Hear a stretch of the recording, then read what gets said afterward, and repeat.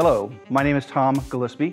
My role here at ExaGrid is a Director of Application Interoperability, so responsible for the interoperability with all the various backup partners, and also a role within product management here at ExaGrid. I wanted to take a couple of minutes today to drill into a particular feature of Veeam's V10 release. V10 is chock full of lots of additional capabilities, NAS support, cloud tier, copy mode, various improvements and new features. But I wanted to drill in on one today associated with how long-term retention is created by Veeam on various backup targets.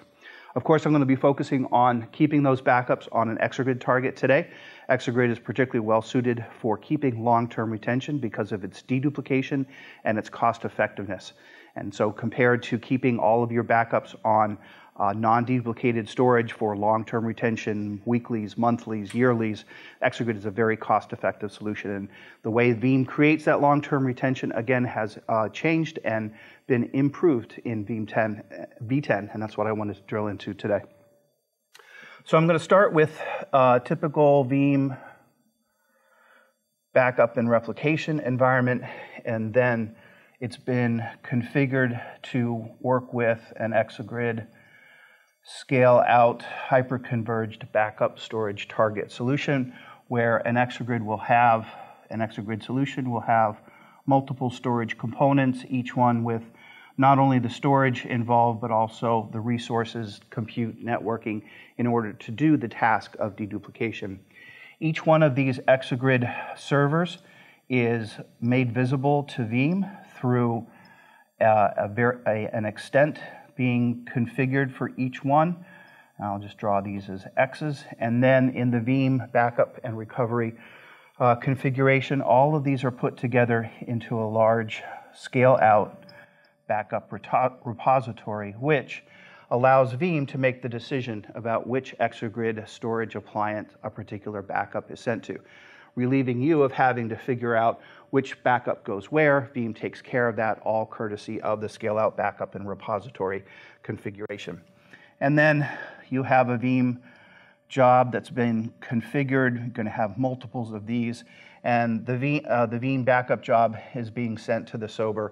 And then as backups start to progress, you're going to have a number of daily backups. You're going to have weekly backups, and etc. on through a number of monthlies that you're keeping, and then yearlies that you're keeping.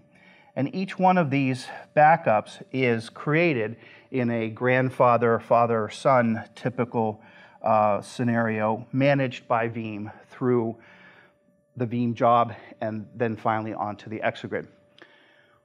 In versions of Veeam prior to V10, these longer-term retention and the grandfather, father, son was accomplished by creating a copy job that was associated through this configuration of the first job, job A. And it was the actual copy job that would run and would make literally copies of the backups at the key points in order to give you weeklies and monthlies and yearlies. Making a whole copy of the backup really didn't cost any, or didn't consume any additional storage on the ExaGrid because of the deduplication. Since it was a copy, that took very, very little capacity here. But it was an operation that had to be scheduled, or that Veeam had to manage, that took time to complete, etc. And so, courtesy of V10, in the new ability, I'm not going to do a clear all. We're able to, I'm just going to move these sort of out of the way so we can take a look at how it's a little bit different in V10, where actually we don't have a copy job anymore.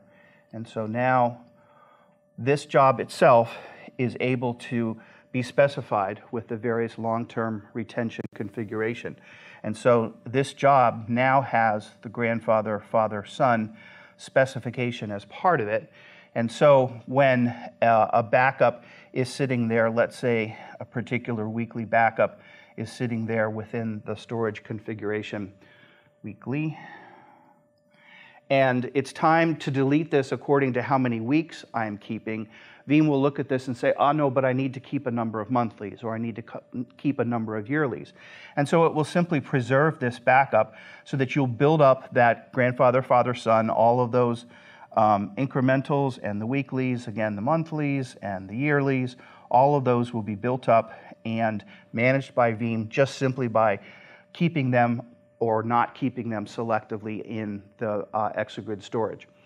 So you get the benefit of, continuing benefit of the backup application, managing that all-important grandfather, father, son, longer retention, which is still going to require deduplication just because of the number of copies that are kept here, but you have the benefit of a simpler setup, less things to configure, less jobs to run. Veeam managing the GFS right out of the job is one of the exciting features in Veeam 10. Thank you.